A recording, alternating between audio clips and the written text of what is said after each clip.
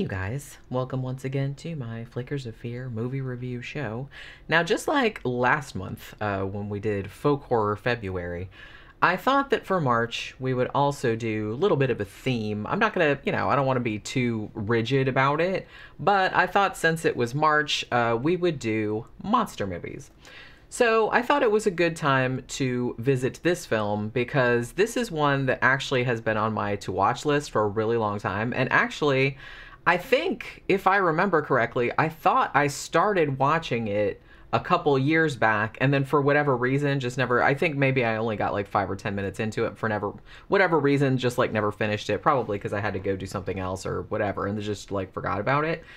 But since then, because I've become more familiar with the writer-director team who did this movie, and I had seen some of their other movies and really liked them a lot, I was kind of like, yeah, I should really get around to like watching this. And also very recently, I've had a couple recommendations from some of you guys as well, that this is a movie that you wanted to see me talk about. So this is the movie Spring from 2014.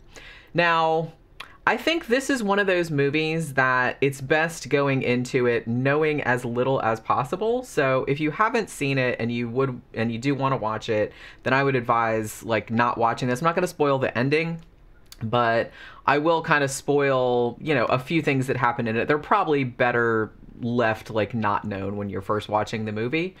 However, one thing I will say, just to kind of winnow out people that maybe wouldn't enjoy this movie, is that please don't go into this thinking that it's a traditional straight up monster movie. There is a monster in it. It is a monster movie, but it is mostly a romance. Now, I know what you're thinking. Like, I know some people would be like, why the fuck would I want to watch that? But honestly, this is one of the most audacious, I think, like, genre crossers that's been done in a long time. And, it's been done before, like the horror romance hybrid. Not a lot, but honestly, this is really kind of the best example of that I can think of. And believe me, I'm really not into romance movies. I don't like chick flicks. I don't generally like love story. I'm not like averse to them, but it's not really a genre I seek out very much. So again, it's very kind of ballsy to make what is essentially a love story, but with a monster component. I've seen this compared a lot to the Richard Linklater, like, Before trilogy, like Before Sunrise, Before Sunset, those movies. And it does have, I think on purpose, I think it does like homage those movies. It's like a horror, like a body horror or a slightly Lovecraftian version of that. If that sounds like something you want to watch, because like I said, it is a horror movie, there is a monster, but it's mainly watching these two characters falling in love with one another and learning to accept each other's quirks, which in this case are quite severe. So there's that. And honestly, I don't think that's too much of a spoiler, because if you see the most iconic poster for this, you can kind of get a hint of what's going on. And I think even the tagline for the movie says love is a monster. So, it's not that crazy. And I think if you've read it, came out in 2014, so it's been a few years. And I think a lot of people have talked about it in terms of it being a monster movie, but just don't approach it thinking that it's going to be like a traditional monster movie. So this was written and directed by the team of Justin Benson and Erin Moorhead, who work together pretty much all the time. They also did Resolution, which I think was their first kind of feature-length film. This might have been their second one. Probably best known nowadays for The Endless, which I have seen, but I don't think I've reviewed it yet, even though I love that movie. It's brilliant. That's also kind of like a Lovecraftian movie as well, cosmic horror type thing. And I probably will get around to reviewing that at some point, because I love that movie.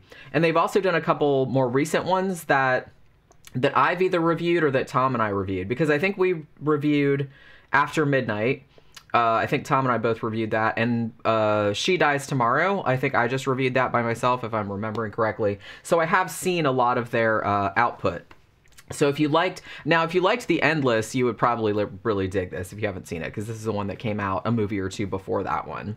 So I think they've also done they also did a couple episodes of Archive 81 and some other things along that line. So, they've been quite busy. And like I said, this is a movie that gets talked about, maybe not as much as The Endless, because I feel like that's kind of the one that everybody talks about. But this is kind of like the second one, behind that everybody talks about. So the story behind this is that at the very beginning, we're following this young man named Evan Russell. Now, at the beginning, you know that this dude is like a good guy because he has been spending apparently the last several months of his life, maybe longer, caring for his mother who is dying of cancer. You also find out that his father died quite suddenly, not too long ago, like of a heart attack. And since then, he's kind of been taking care of his mom and just like working as a cook in a restaurant to kind of like support them, even though it's not really like what his big dream is. So very close to the beginning of the film, his mother passes away. And shortly after this, because he's kind of left at 6s and 7s, he's, at the restaurant where he works, like drinking with his friend Tommy. And, he gets kind of drunk. He gets into a fight. Not really his fault, but he's sort of like provoked into it a little bit. And he ends up beating the shit out of the guy because, they've just come from his mom's funeral and it's really like he's not in a good place. So the guy who owns the restaurant is like, look, I really don't want to have to like fire you, but, the cops are coming around. That guy might press charges. And it's like, maybe we can bring you back later on. But we just can't have you around here right now. So he's lost his parents, he's lost his job, and he really doesn't know what he wants to do with his life. And he got a little bit of money, like inheritance from his parents' death. So his friend says, why don't you just get the fuck out of here for a while? It's like, the cops are going to be sniffing around. You might get in trouble if that guy presses charges for the fight. It's like, why don't you just take off, somewhere and just get out of here and kind of find yourself. So he doesn't really know where to go. He just has money and a passport. And he's like, oh, well, me and my dad always talked about maybe going to Italy one day. We never got to go. So he's like, why not? I'll just go there. So he just randomly goes there. Now, interestingly, when he gets there at first, it's almost kind of like, and I think that, and I've seen a couple people that like reviewed the movie that were kind of like, well, why didn't they just start the movie in Italy? Or why did we have to have this whole prologue at the beginning? But honestly, I liked that because as soon as he gets to Italy, it almost seems like he's going to repeat the same shit. Like you can't run away from yourself, you know what I mean? You just find yourself when you get there type of thing. Because as soon as he gets there, he falls in with these two kind of really obnoxious, but also kind of lovable, like British dudes. And, they're very boorish. And so, and they kind of like mirror his kind of schlubby pothead friend, like Tommy from back home, where they're just kind of like wandering around and they don't really have any purpose in life. So he hangs out with them for a while and they end up going to this kind of like little seaside town. He, like I said, he's kind of like repeating the same stuff that was going on back then, but then like back when he was at home in California. But then he meets this mysterious young woman named Louise. Now, Louise, at first, approaches him so sort of forthrightly that he kind of thinks she's like a prostitute and that she's going to just like, roll him or something, just because she's very forthright about, hey, don't you want to like come back to my place right now? It's like the middle of the afternoon and he's like at a cafe with like the two British guys. And he's like, well, come on, don't you want to go on a date or something like that? She said, yeah, I don't do that. So she's kind of one of these, she likes sex but doesn't want to become emotionally involved kind of girl. And he is, he's like, no, I'll pass on that. But it's like, I want you to go out with me. I want us to have like a regular date. She's reluctant, but I mean, he really does seem to take a shine to her. And she seems to kind of take a shine to him as well. So as the movie goes on, he's kind of like, because she's initially, again, reluctant to get involved, but he likes her so much, he's so intrigued by her, that he doesn't like stalk her or anything. It's not, I know how it sounds, because I know they do that a lot in like romantic comedies, which is one of the reasons that I don't like them, where the dudes just like keep pursuing the woman, like even after she's clearly said, hey, piss off, I don't want to date you. But the way it's done here is not like that at all. It's not creepy in the least, because she actually does seem interested in him and is receptive to him. She just, she just has walls up. And as it turns out, she has a very good reason for that, as you discover as the movie goes on. So for a long time throughout the movie, it's basically following them around this gorgeous Italian seaside village. you know, and them just kind of like going through the process of essentially like falling in love with one another. Now, at this, like, Evan's two British friends who he'd been staying at a hostel with, they decide, you know, they're kind of sick of Italy and they piss off to Amsterdam, but they think it's too expensive. So they piss off to Amsterdam. They ask if Evan wants to go, but by this time he's kind of become smitten with Louise. So he's like, no, I think I'm going to stay here. But then he's kind of running out of money. So he finds this situation where there's this old guy named Angelo, and he's willing to trade him like kind of a crappy looking like room for some work on his olive farm. So basically he does that just so he can stay in town and kind of woo Louise. Now, as I said, you know pretty much that there has to be something the matter with Louise. And for a long time, they don't tell you exactly what it is. It's interesting because I saw like one review of this. I think it was like a YouTube review. And one of the comments said, I kind of wish that they hadn't like told you or that it wasn't telegraphed that Louise was a monster, because for a long time you weren't really sure if there was going to be some kind of like torture porn situation, because you knew that there was something weird about her when she approached him so forthrightly the way she did. So, you know what I mean? So it was almost kind of like, what was that movie with Natasha Henstridge, Species, where she was just trying to like reproduce herself? It's, you know, you know what I mean? But I did see some people that weren't aware that it was a monster movie and said, oh, I kind of thought it was going to go like in a hostile, like torture porn kind of direction, which it doesn't. Like I said, it's absolutely a monster movie. So, but for a long time, they don't tell you what exactly her deal is. You know what I mean? And I will say, I don't want to spoil what kind of monster she is exactly, because I don't even know if I could spoil it, because I'm not entirely sure. I kind of like that the way that what she is explained sort of leaves a lot of things open. It's not supernatural, really. She's not like a vampire or nothing like that, but it leaves it's organic enough that you could almost kind of buy it, like in a scientific sort of man. I mean, not really, because it's a monster movie. And if you see some of the transformations that she goes through, you're like, yeah, okay, that could happen in real life. But it's not as supernatural, like I said, as like a vampire or a werewolf or something like that. But for a long time, you don't really know, because and Evan doesn't know either, because he's like falling in love with her. They're kind of going on dates. She finally relents. They start like talking to each other, and she's, you know, very guarded, but they eventually start opening up to one another. But at inopportune times, something will happen, like the side of her face will start like cracking and shit like that, and she's like, oh shit. And then she takes out like these syringes, and then she has to give herself injections to make herself look like a human again. She also does shit like eats a cat. So they don't show it, but they do kind of show, you know, they hint that that's what she's going to do. And then they kind of show a little bit of the aftermath. And she eats a rabbit. So she does like start eating animals, but, you know, as upsetting as that is, because, you know, guys know how I feel about like you seeing like fucked up stuff happening to animals in movies. But at the same time, she's such a likable character that you feel sorry for her, because even though for a long time you don't know what kind of monster she is, she doesn't seem to be able to help it.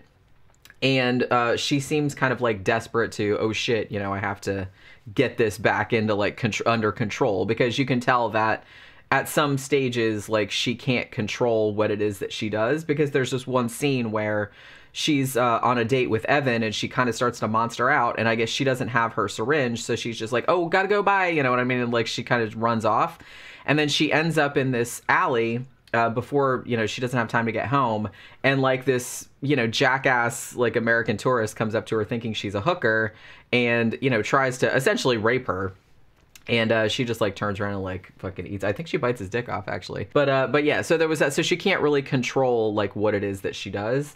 But I will say that a lot of the effects work that they did in this were practical. There is some CGI, but the effects work in this, like when like her various monster forms, look really cool. And like I said, the mythology behind the monster that she is is really unique. She doesn't even like have a name for it. There's not even a name for it, but it does have Lovecraftian and also like ancient Greek, Roman mythology type vibe to it, which I thought was kind of cool because you don't really see a lot of movies because I don't know, I kind of feel like when they're going to do a monster movie, they usually have like a defined monster, whereas this one was kind of more like, she's not a shapeshifter. It's not that. It's just there. But like I said, there was kind of like an embryonic or an evolutionary genetic sort of component to it, which I thought was kind of cool. But yeah, you'll know if you've seen like some of the effects work they do on this. It's very like, it's almost like Cronenbergian, or even like John Carpenter a little bit. You know what I mean? Like kind of the body horror type stuff they have going on. But it's really, really well done. But everything about this movie, I mean, honestly, it seems like most of the reviews I saw this, because I read a lot of different reviews of it, like over the last few days since I've seen it, and almost all of them overwhelmingly positive. And a lot of it too from, straight up horror channels, and a lot of the, horror channels like being run by dudes. And normally, dudes in general would not, heterosexual dudes in general would not watch a romance film. Hell, I would not watch a romance film. Not usually. It's not usually a genre that I pick. I'm not completely averse to them, but it's not usually something that I would choose to watch. You know what I mean? By and large, I find them kind of annoying. But so if you said, oh, it's like a romance, but she's a monster. But the thing about it is that the romance has to work, and in this one, it absolutely works. The thing that's great about this movie is that the acting performances, Lou Taylor Pucci, who was in Thumbsucker, among other things, and Nadia Hilker, she was in, she's been in a lot of stuff, but I recognize her from The Walking Dead, actually, like the last few seasons. But the two of them, they have really good chemistry with one another, and the way that their relationship unfolds is so organic and so naturalistic. They seem so natural with each other, and the conversations that they have sound like actual conversations, so it doesn't seem like a cheesy, sappy rom-com or like a cheesy, sappy chick flick type thing where it's just these kind of like grand declarations of blah, blah, blah. It sounds like two young people who are falling in love, like conversations they would actually have with one another. And they both seem like very interesting characters. So even though it takes a while for the whole monster thing to really come into full flower, as it were, I was just riveted by these two characters. You know what I mean? Even though I suspected that she was a monster, obviously. But I liked them so much as characters that I was like, I want to see where this is going. Like, what's going to happen? You know what I mean? Is she going to monster out and pull his head off? Is she going to, you don't know what's going to happen. And I think that was really kind of like a testament to the acting in this, that even without the monster element, just watching the two of them interacting with one another and, developing this relationship was interesting enough for me to be really invested in their characters. And then just like when all the gross tentacle-y monster stuff came into it, I was just kind of like, oh, okay, that's even better. That's like, that's like a whole nother like dimension to the thing. And the thing about it is that, I mean, the theme of this movie obviously being, true love, being accepting somebody for who they are, even if they are a monster, which sounds crazy, but it totally works in this in a way that's really hard to describe if you haven't seen it. But yeah, I mean, I really liked this movie a lot. It's probably one that I will watch again, I'm sure. I don't know. There was something about it that I really loved. Like the cinematography, like I said, beautiful. This gorgeous sweeping shots of like the Italian seaside and just beautiful shots. And there was just, the character work was just so good in it that, like I said, even without the monster stuff, I was still like really invested in their relationship, even though, like I said, romance isn't really a genre that I watch all that much, that I'm not really that big a fan of. But I mean, this was absolutely one of the best possible. And to be honest, I can't really think offhand of another kind of horror romance that worked quite as well as this. I mean, I guess you could say something like, okay, well, like An American Werewolf in London, that was kind of like, I mean, that was mostly a horror movie, but that had a romance kind of thing in it too. And I think this was kind of more along those lines. Like I said, mostly, and pretty much every review says this, mostly this is essentially like a Richard Linklater, you know, Before Sunrise, Before Sunset, that his Before trilogy. This is like that, like two characters falling in love in like a beautiful location. It's like that, but one of them is a monster. You know what I mean? So it's like a horror version of that, but still mostly a romance. So if that kind of sounds like something you would like, and like I said, if you're a horror guy and you're like, well, I don't really like romance, I mean, give it a shot anyway, because I don't like romance either, and I really, really dug this, because just I really liked the way the genres were blended. I thought they did a really good job. And like I said, I think it's not just because of the monster shit, which was great, but also because just the two characters were so likable and you got so invested in their relationship that you wanted to see what was going to happen to them, especially once the monster stuff got revealed. So if you've seen Spring from 2014 or any of Justin Benson and Aaron Moorhead's other movies, then let me know in the comments. I definitely will be reviewing The Endless at some point, because I know we've done a couple of their other movies, but we haven't done The Endless for whatever reason. I don't know why, because I really did like that movie. So I'll get around to doing that one as well. But yeah, if you've seen this, let me know what you think about it in the comments. I think it's it's streaming in a bunch of different places. It's on Tubi. It's on, I think it used to be on Shudder, but I don't think it's on there anymore. Or no, yeah, it is on Shudder. So it's on Shudder, it's on Tubi for free, I think it's on Amazon Prime, and so it's a bunch of places, very, very easy to see. So if you haven't seen it, then watch it and let me know what you thought. If you have seen it, then let me know what you thought about it in the comments. And that will do it for this Flickers of Fear, the first in our Monster March little theme that we're doing. So I will see you guys again on the next one. Bye.